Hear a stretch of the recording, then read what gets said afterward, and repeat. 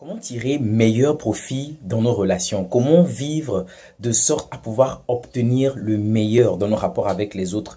Je propose dans cette vidéo 3 principes, que tu dois garder en tête et qui vont certainement t'aider. Première des choses, ce que les gens nous font ressentir est beaucoup plus important que ce que les gens nous donnent.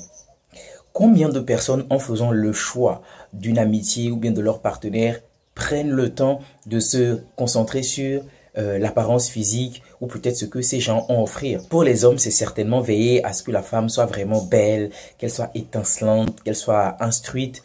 C'est pas mauvais, Et pour les femmes, ça va être un homme qui a de l'assurance, un homme qui a des privilèges, de la facilité, un confort.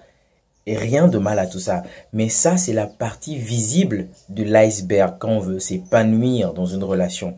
Parce que la partie non visible et qui est la plus importante, c'est ce que vous ressentez lorsque vous êtes aux côtés de ces personnes. Donc, je veux vous faire comprendre dans cette vidéo que ce que les gens vous font ressentir, ce que les gens vous font vivre, comment vous vous sentez aux côtés des gens est beaucoup plus important que ce que les gens ont à offrir, Parce que ce que ces personnes ont à offrir va certainement vous amener à rentrer dans la relation, oui, mais une fois que vous êtes dedans, comment est-ce que vous vous sentez aux côtés de ces personnes?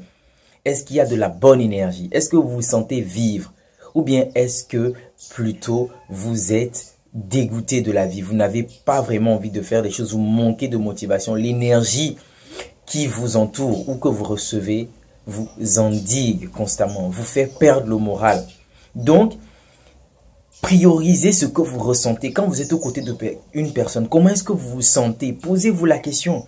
Est-ce que vous avez envie de revoir cette personne? Est-ce que vous avez envie de partager avec cette personne? Est-ce que vous avez envie d'être à ses côtés, d'être constamment avec elle parce que elle vous donne le sourire, elle vous dynamise, elle a une bonne énergie? C'est ce qu'il faut vérifier, les amis. D'accord? Comment vous vous sentez aux côtés d'une personne est très important. Ce que les gens vous donnent, c'est peut-être de l'argent, le matériel, le confort, toutes ces choses. Mais si vous n'avez pas la paix, il faut vous poser des questions. Les gens peuvent vous offrir du matériel. La plupart du temps, c'est le matériel, c'est l'argent, le confort. C'est après ça énormément de personnes courent. Mais si vous n'avez pas la paix, si cette personne vous manipule, elle est violente, elle est agressive, elle vous frappe, ça ne vaut pas le coup. Ça ne vaut pas le coup à mon goût. Donc, priorisez vraiment ce que vous ressentez, les amis. Parce que ce qu'on vous donne comme matériel, comme argent, ne peut jamais égaler la paix, la quiétude, la sérénité que vous pouvez avoir aux côtés d'une personne. Donc, ce que vous recevez, ce qu'on vous offre, les cadeaux, tout ça, c'est pas la chose la plus importante, C'est pas la chose la plus importante. Mais comment vous vous sentez, comment vous vous sentez aux côtés de cette personne, c'est tout. Donc, commencez dès maintenant à faire attention à comment vous vous sentez quand vous êtes aux côtés des gens. Faites attention à cela. Et vous saurez vraiment si ces genres de personnes méritent d'être à vos côtés ou pas. Donc, ce que les gens font ressentir, c'est la chose qui est la plus importante. Deuxième chose, vous n'avez aucun contrôle sur ce que les gens disent de vous. Vous avez seulement du contrôle sur comment vous pouvez réagir face à ce que les gens disent de vous. Voyez comment c'est ça intéressant, je répète ça. Vous n'avez aucun contrôle sur ce que les gens peuvent dire de vous. C'est-à-dire que vous ne pouvez pas empêcher les gens, un exemple, de se moquer de vous, de dire du mal de vous, de parler dans votre dos. Vous n'avez aucun pouvoir là-dessus. Vous ne pouvez pas empêcher les gens de le faire. Mais quand les gens font cela, vous avez le pouvoir, le contrôle sur comment vous pouvez réagir face à ce qu'ils disent. C'est-à-dire que si vous voulez leur donner raison, si vous voulez répondre à ces attaques, vous avez le contrôle. Donc, une fois que vous avez le contrôle, c'est la bonne nouvelle. Ça veut dire que vous pouvez décider d'ignorer simplement toutes ces personnes. Et c'est là le pouvoir.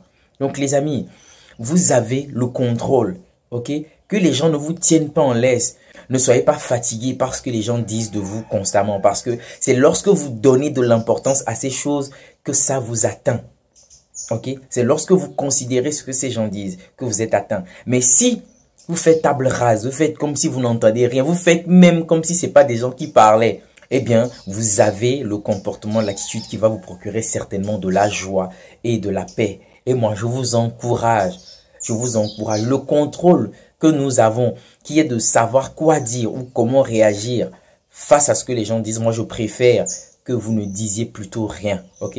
Que vous faites comme s'il n'y avait rien en face, que les gens ne disaient absolument rien de vous. Et vous continuez votre route. Et ça fait encore plus mal. Lorsque les gens vous médisent, lorsque les gens disent du mal de vous, vous piétinent, vous humilient, vous rabaissent et qu'ils remarquent que, eh bien, vous n'avez pas leur temps, vous ne réagissez pas à ces choses, vous êtes toujours concentré sur votre vie. Ça leur fait super mal. Donc, la meilleure réponse qu'on peut offrir à ces gens, eh bien, c'est le silence. Le silence. On ne dit absolument rien. On continue notre route sur nos objectifs, sur nos projets de vie. Parce que c'est ce qui est la chose la plus importante, ok? On est là pour vivre notre vie. On n'est pas là pour répondre aux gens. On n'est pas là pour nous intéresser à la vie des autres. Ça ne nous intéresse pas, ok? Parce que quand on est intelligent socialement, on comprend que c'est des choses qui n'ont pas lieu d'être, qui n'ont pas leur place dans notre vie, les amis, ok? Donc ça, c'est la deuxième des choses. Et troisième et dernière chose que j'aimerais que vous sachiez également, c'est que vous pouvez faire confiance aux autres, ok? Faites confiance aux autres, mais veillez à ce qu'elle n'excède jamais la confiance que vous donnez à vous-même. Très important, les amis. On est dans un monde où la seule personne sur laquelle vous pouvez réellement compter, c'est vous-même. Vous êtes votre meilleur allié, vous êtes votre premier ami. Et quoi de plus normal que de vous faire beaucoup plus confiance, ok? Il y a des personnes qui ne se font pas confiance à elles-mêmes, mais misent tout sur les autres. Pourquoi? Ce n'est pas une très bonne façon. J'encourage vraiment à faire confiance aux autres. C'est important de faire confiance aux autres. Mais veillez à ne pas accorder plus de confiance aux autres qu'à vous-même.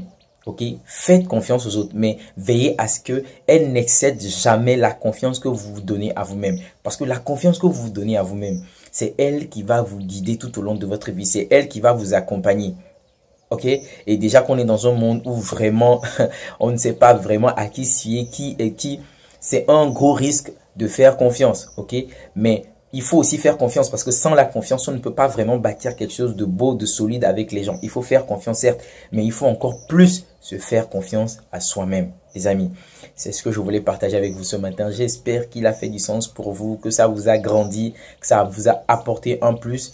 Si c'est le cas, un pouce bleu sur la vidéo, ça fait toujours plaisir. Les amis, merci pour vos likes. Je vois les personnes qui s'abonnent et d'autres personnes aussi qui ne le font pas certainement. Peut-être parce que voilà, c'est pas la vidéo qui va apporter le déclic, en tout cas qui va les faire passer à l'action, mais j'espère que ça viendra. Et si vous trouvez du sens, eh bien, rejoignez la grande famille. Abonnez-vous les amis, ça fait toujours plaisir. Et moi, je vous dis à la prochaine pour une toute nouvelle vidéo.